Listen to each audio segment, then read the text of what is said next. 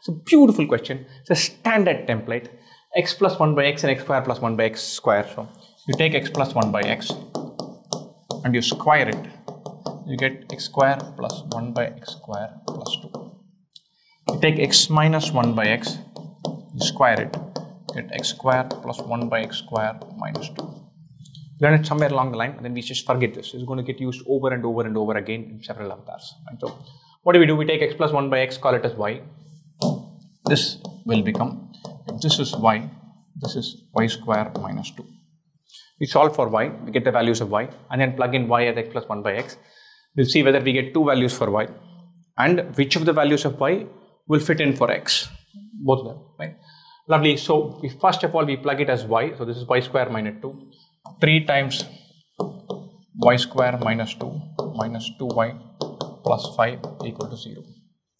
3y square minus 6 minus 2y plus 5 equal to 0.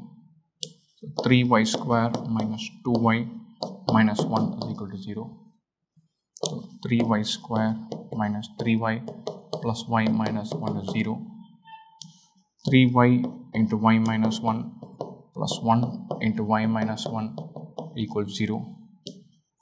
3y plus 1 into y minus 1 equals 0.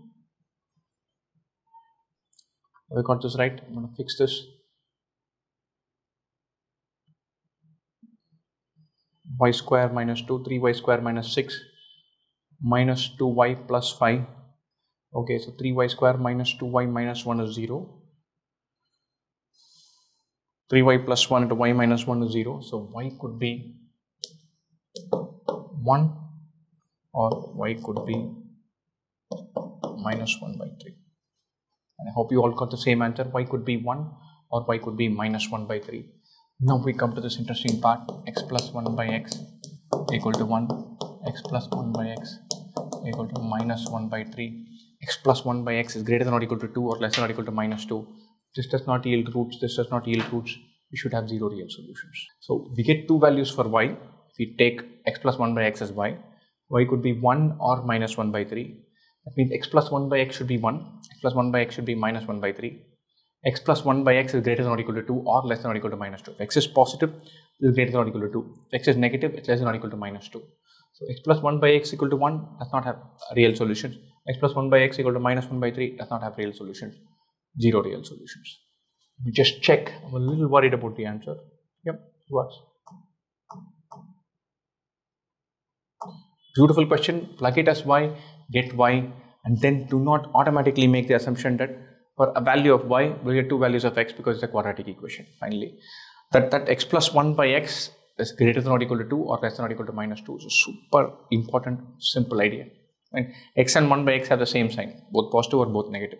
If x is positive, x plus 1 by x is greater than or equal to 2. If x is negative, x plus 1 by x is less than or equal to minus 2. Why so? Think about this, very simple. If x is positive,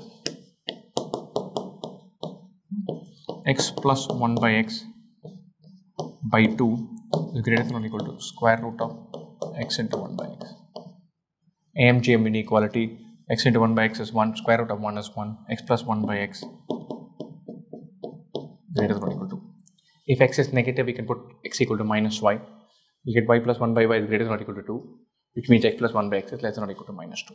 And so this idea, x plus 1 by x is greater than or equal to 2 or less than or equal to minus 2, very nice. Kind of one of those things that after we do a bunch of questions, we take for granted, plug into different contexts, super powerful. And so we solve for y in this question. After we solve for y, we get two wonderful roots, 1 and minus 1 by 3.